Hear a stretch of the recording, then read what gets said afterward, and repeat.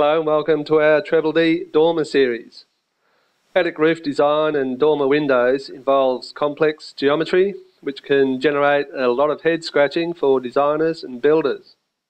At TreblD we've been looking at ways to make it quick and easy for SketchUp. Firstly, we import a rough sketch plan into SketchUp and build our model straight on top of it.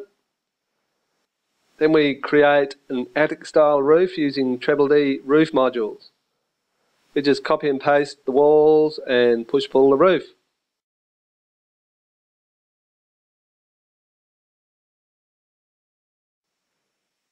We then position a TreblD Dormer module and populate the roof with copies.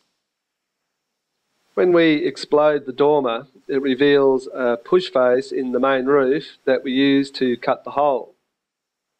So we just push it out and double click the rest to create perfect cutouts.